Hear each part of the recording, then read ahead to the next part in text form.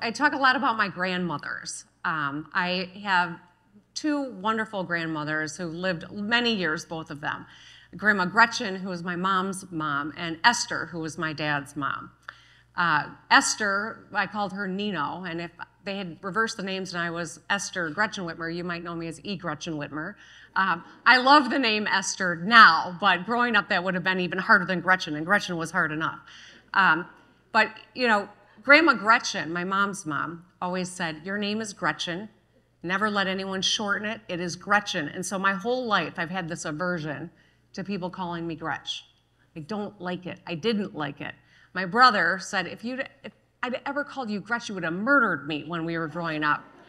And so I had this aversion to Gretch. And then how many women want big in the front of their nickname? Right? And so during the pandemic, this nickname started in Detroit.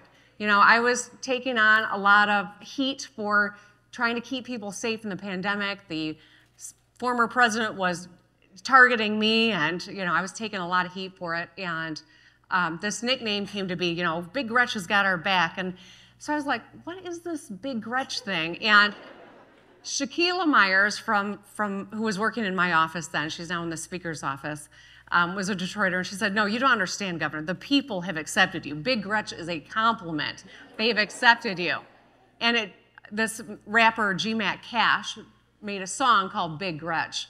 And it has just become this thing that it was love that the people of Detroit bestowed on me when I was really stressed out and worried during the pandemic. And so it's become my new favorite nickname, Big Gretch. I'm down with it.